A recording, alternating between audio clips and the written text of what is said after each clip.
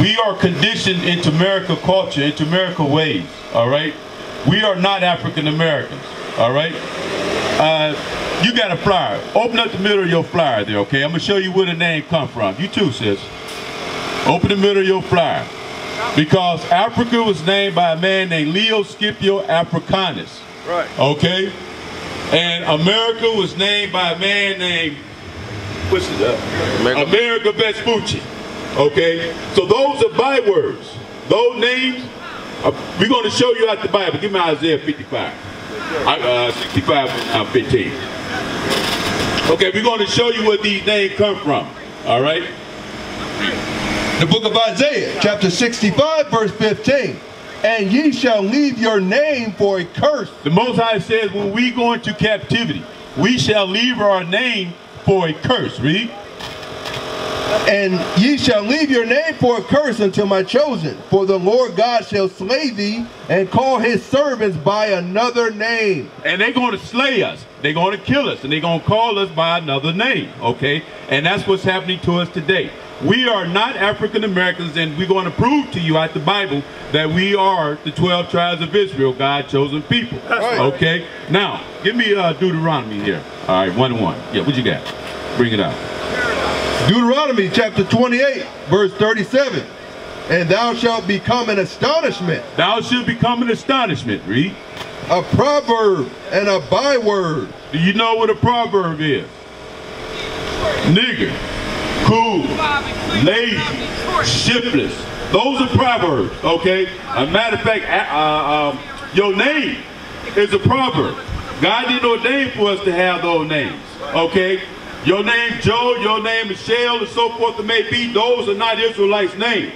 Those are proverbs. Read. And a byword among all nations whither the Lord shall lead thee. And a byword, African American, Negro American, Native American, all of those are bywords, too. By means too, okay? So those names are not ours, all right? That's right. So those names was given to us by the slave master to keep us asleep. Give me Exodus 11 and 7. Exodus chapter 11, verse 7.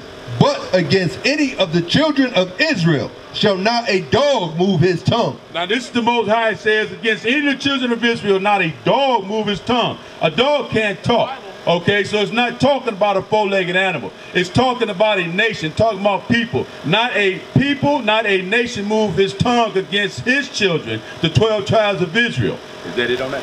Against man or beast, that ye may know how that the Lord doth put a difference between the Egyptians and Israel. Okay, the Most High say he put a difference between the Egyptians and Israel. All right, I just showed you Egyptians. The Most High said that it's going to be a base nation. They'll never rise again. They'll never rule again. Because that at one time they had us in captivity when Joseph was second in command. Right. But then when Pharaoh died, then the second Pharaoh that took over did not know Joseph, our forefather, okay? So, and then therefore they put us into bondage, hard rigor, okay? So now, because of that, the Most High says that anybody put us in hard rigor or bondage, okay, they'll never rise again. He's going to curse them, all right? Now, give me Deuteronomy. Deuteronomy 28:1. Now I showed you what the Most High says about the Egyptians. Now we're going to look at Israel, okay, us, all right. Now give me Deuteronomy 1 and 1. Yes, sir. All right. So this is talking about us now, okay. The book of Deuteronomy, chapter 1, verse 1. These be the words which Moses spake unto all Israel. Okay, so Most High gave Moses a command. He said, speak unto all Israel. He didn't say all nations. He said all Israel. All right. Now we're going to give me 28 and 1. 15. I'm sorry. 20:15. All right. So now we're going to look at some of these curses and so forth. Okay. Read. Deuteronomy 28, verse 15. But it shall come to pass. It shall come to pass. A future prophecy, meaning that it's going to happen. Read. If thou wilt not hearken unto the voice of the Lord thy God, to observe, to do all his commandments and his statutes, which I command thee this day, that all these curses shall come upon thee and overtake thee. Some of these curses. all these curses. Okay, so the Most High says all of these curses are going to come upon the children of Israel if they do not hearken. Hearken means listen. If we don't listen, we have always been hard-headed people. We was hard-headed back then. We are hard-headed today, because the white man has instilled into you, all right, believe what they say and not your people. Right. And we are prophets of the Most High. We are here to show you, to tell you who you are. Right. Okay? You are not Africans. All right? Now, we're going to show you some curses. Give me 16. Verse 16.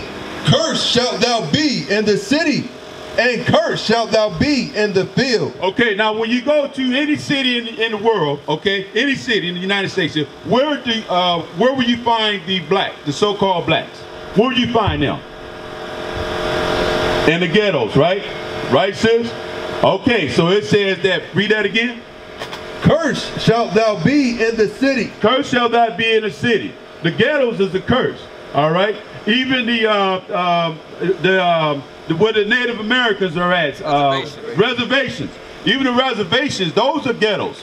That's a curse. That's right. Okay? All right? And cursed shall thou be in the field. And when we came off the slave ships, where did we go? We went straight to the field, picking cotton, tobacco, and so forth. Okay? Those are curses. Now, that there is to identify us. Give me 46. Deuteronomy chapter 28, verse 46. And they shall be upon thee for a sign. Now, they is talking about the curses will be upon thee for a sign. Okay, so if I wanted to know Bank of America Bank, how will I know? Okay, unless there was a sign put on that building, I would not know that's Key Bank or so forth. Am I right? You see what I'm saying? Okay, so the Most High says that these curses that He's going to put upon us is going to be for a sign. Okay, read on. And for a wonder. A wonder, meaning, wow, I'm amazed. I didn't know that was them. Read on. And upon thy seed forever. And upon thy seeds forever, meaning our children, our grandchildren, great-grandchildren, and so forth, are not exempt from these curses. They are also put into this here curse as well. Okay? So now, give me 30. Now, this is a process of elimination. The white man, the Jewish people over there in Warrensville over there is calling themselves God-chosen people, and over in Israel they saying they're God-chosen people, right? So we're going to play a process of elimination, and we're going to see who did these curses happen to? Did it happen to us, or did it happen to them? Right. Read on. Deuteronomy 28, verse 30. Thou shalt betroth a wife. It said, thou shalt betroth a wife. Now, what do betroth mean? Betroth means to marry. So thou shalt marry a wife. Read on. And another man shall lie with her. And another man shall lie with her. Now, who did that happen to? That happened to our forefathers in slavery. Right. Okay, when the white man wanted to come and rape their wives, what did they do? They come to the cabin, told him to get out, and raped them. Or he stood there. It wasn't nothing he could do. He said, another man shall lie with her. Read on. Thou shalt build an house, and thou shalt not dwell therein. And thou shalt build a house. Okay, we built that white house over there. Right. Okay, the white our forefathers built that. It said we should not dwell therein. We never dwelt in that white house, only but just to be butlers and slaves in there and clean it up. That's it. Barack Obama is not Israel. Right. Okay. All right. Give me 32. Verse 32. Thy sons and thy daughters shall be given unto another people. All right. Now, thy sons and thy daughters shall be given unto another people. Now, that happened to our forefathers and foremothers in slavery, right? You agree, sis? All right. Now, when they got mad or did something wrong, what they do? They took it from them and gave it to Master down in Arkansas somewhere, or Master Mo in Virginia somewhere, and they never seen their children again. Right. Read that again. Thy sons and thy daughters shall be given unto another people, and thine eyes shall look and fail with longing for them all the day long. So they're going to sit and look for their children all the day long. Okay, read on. And there shall be no might in thine hand. And there will be no might in our hands to get our children back. All right? No military might, nor no economic might. Now, we didn't have it back then. We still don't have it today. Okay? All right. Now, was that 46? 46, bring another nation against thee. 49. No. Deuteronomy chapter 28, verse 49. Bring it out. The Lord shall bring a nation against thee from Oh, I'm sorry, go ahead. a nation against thee from far, from the end of the earth, as swift as the eagle flieth. Now, what is America's symbol? Huh? No, the symbol, America's symbol. Oh, I don't know. It's the eagle. Oh, I was going to say the eagle. Right, okay, read that again, soldier. The Lord shall bring a nation against thee from far. He said he's going to bring a nation against thee from far, all right? From the end of the earth, as swift as the eagle flieth. As swift as the eagle flieth. So the Most High is describing your enemy. He's describing who's coming to get you. Right. America, okay? The Spaniards and them, so forth, is coming to get us. That's who he's talking about here. Read on. A nation whose tongue thou shalt not understand. Deuteronomy 28, verse 49. The Lord shall bring a nation against thee from far, from the end of the earth, as swift as the eagle flieth. So the Most High says, as swift as the eagle flieth. It's talking about America. The Most High says that he's going to bring a nation against us, okay, as swift as the eagle flieth. Read. A nation whose tongue thou shalt not understand. Since we didn't understand their tongue when they came over there, we were still speaking Hebrew. That's right. Okay? You ever seen any slave movies? Okay, so you know when they were saying, please master, master don't take my child, master please don't whip me, master please don't put me here, please don't do this to me, master, M-A-S-S-A, right? Master. Because now the so-called white man thought it was a broken dialogue, that they couldn't speak English. But that wasn't a broken dialogue, that was Hebrew. Okay, that means burden, Right. mean oppressor. Right. That's what master means. You look at the strong concordance, that's exactly what it means. So they knew what they were saying. They was calling the slave masters oppressors, burden. That's what they was calling them. That's Hebrew. We were still speaking Hebrew when we came over here. Right. Okay? All right. Give me 68. Deuteronomy chapter 28 and verse 68. Bring it out. And the Lord shall bring thee into Egypt again.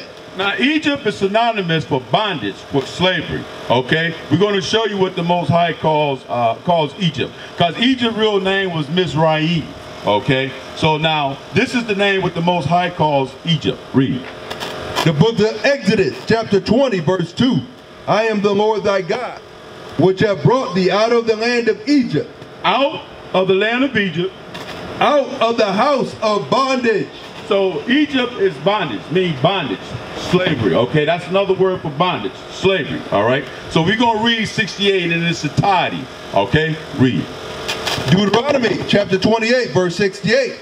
And the Lord shall bring thee into Egypt again. Into bondage, into slavery again. With ships. No, with buses. With ships. With trains. With ships. Did we come over here in ships, sis? Okay, so, hey, those Jewish people are not God's chosen people. They stole our identity in 1948. Okay, they know who we are, but we don't know who we are. Right. Okay, so all of these curses here, they didn't fit none of these curses. So how can they be God's chosen people? Right. Okay, all right, read on. By the way whereof I spake unto thee, thou shalt see it no more again. We shall see our homeland no more again. That's why we still in America, okay? Because he said we're going to live out our captivity in a land that we was brought over to, okay? Read. And there ye shall be sold unto your enemies. We shall be sold unto our enemies, read on, For bondmen slave men and bondwomen, and slave women, and no man shall buy you. and no man shall buy you. That's the old Quaker word. No man shall rescue you, redeem you. That's the old Quaker word, buy, all right? Malcolm X fell, Martin Luther King fell, Harriet Tubman fell, Marcus Garvey fell. They all fell to try to save us, Right. okay? So because the Most High said we're going to serve out our captivity here in America, okay? Right, Why are we going to serve out our term here? Give me 1 King 1 and 8. I'm sorry, 1 King 8 and 46. The reason why we're going to serve out our term here in America, okay, and everywhere else we scattered, they're going to serve out their terms of slavery, okay, where they at, right. All right, until this. Read on. The book of 1 Kings, chapter 8, verse 46. If they sin against thee, for there is no man that sinneth not, and thou be angry with them. Now, did we sin against the Most High? That's why we over here as slaves, okay, because we sin against the Most High. Read on. And deliver them to the enemy, so that they carry them away captives into the land of the enemy, far or near. Yet if they shall bethink themselves. Until we what? Yet if they shall bethink themselves. Until we bethink ourselves. Bethink means to remember who we are. Okay, that's why we out here. We out here to show you who you are, so you can remember who you are. Right. Okay, that you're God's chosen people, you're God's special people, right. And to come out of this nonsense we in, believing everything that the so-called white man tell us, like they're gods. Okay, but they're not. All right, they're nothing but liars and murderers and killers. Right. Read on. Yet if they shall bethink themselves in the land whither they were carried captives, and repent, and make supplication unto thee. Repent, okay? Meaning change your ways, all right? Change your evil ways, your evil doings, all right? Read on. In the land, excuse me, and repent and make supplication unto thee, in the land of them that carried them captive, saying, we have sinned, we have done perverse, we have committed wickedness. Okay, so we remember that we have committed sin against the Most High, all right? Then, was that the next verse, or was it? Verse 49. Then hear thou their prayer and their supplication in heaven, thy dwelling place, and maintain their cause. So then will the Most High, if we remember who we are, okay, remember that we are God's chosen people, we are the 12 tribes of Israel, right. Then will he hear our pleas and our cries and our prayers, that's okay? Right. But we got to come back to God's law, that's right. Okay?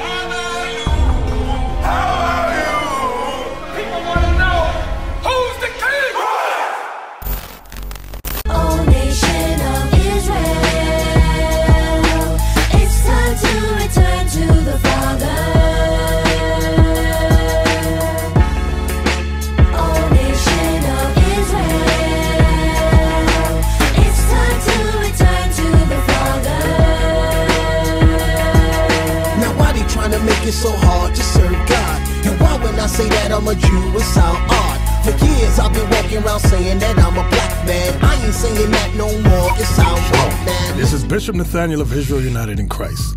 Please subscribe to our YouTube channels. Stay up to date with our latest events, music, and classroom lessons.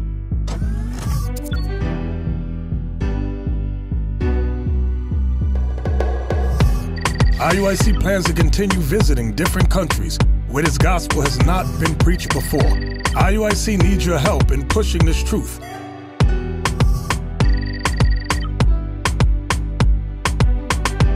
So join us, subscribe to our Instagram, Facebook, Twitter, and podcasts, and stay up to date with us.